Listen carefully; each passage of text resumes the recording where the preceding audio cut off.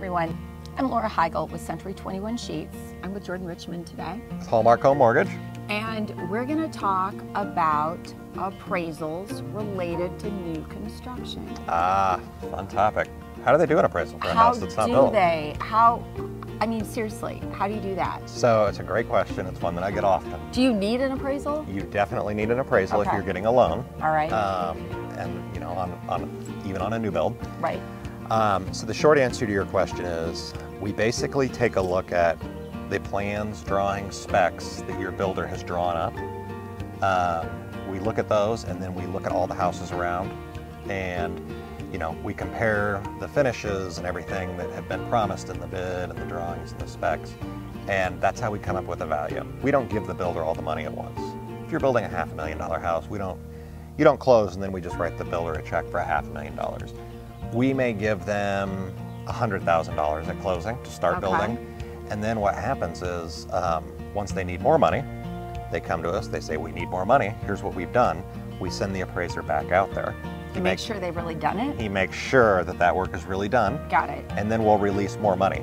But then when the whole thing is finally done, that's when we send the appraiser back out. He may update his appraisal, double check comps, but he's going to make sure the work is done to the standard that was promised up front. And then at that point we convert it to a permanent loan, and no more draws, you just start making your payments from there. So the nice thing is this really is a protection factor for people with their build.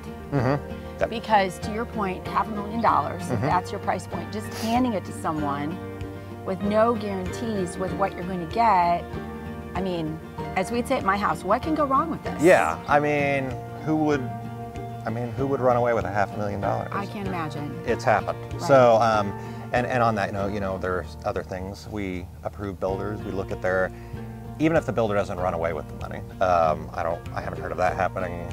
In a while. In a while, we'll say. Right.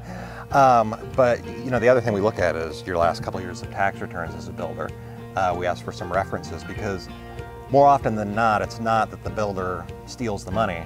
It's that he poorly manages it. Yeah, they poorly manage it, and then they close their doors, and who's going to finish building your house that you now have a $500,000 loan on? And the other part of the protection is you don't want to overbuild for your neighborhood, right? So we look at what you're going to build and we compare it to the homes around it, and if the value isn't there to support the cost, then we've got to find some alternatives. So you don't want to be for appraisal purposes too, the $500,000 house with everyone else at $300,000, exactly. For instance. Really what people should do if they're thinking about this, they should call us. Give me a call.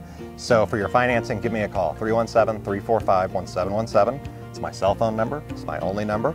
Shoot me an email, jordan@mortgageswithjordan.com, and we'll set up a time to talk through your different options and what you want to go through. Once we get you kind of pre-approved, then I get to send you over to Laura.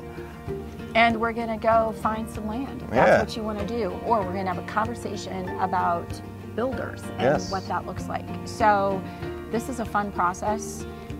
Working with a good lender and a good realtor doesn't cost you money, and it shouldn't cost you money, and it is absolutely to your benefit. So give us a call. In the meantime, thanks so much for watching today. I'm Laura Heigl with Century 21 Sheets, your key to the finest homes.